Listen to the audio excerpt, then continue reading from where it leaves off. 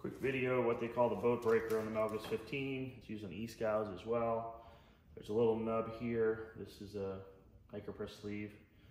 It's attached to the wire. I taped it to try not to beat it up. A little shackle. If you put it on the front, that's really an open spot or to be used for a bow line. If you have a small bow line, and then this is basically a lock. So this goes on, down, so this is flush. And then you just pull on the tension. I'm set at base on the rig, which is fairly tight on the Melges 15. Pull this tight enough. See, that's loose. Sorry, that's loose. You pull the pin out, and then you drop your mast. Reverse, you can hook this up, pull it on, hook up your forestay, uncleat, and just be careful getting it off, sliding it up. And I'd replace your tape often. You see this is getting beaten up from using it.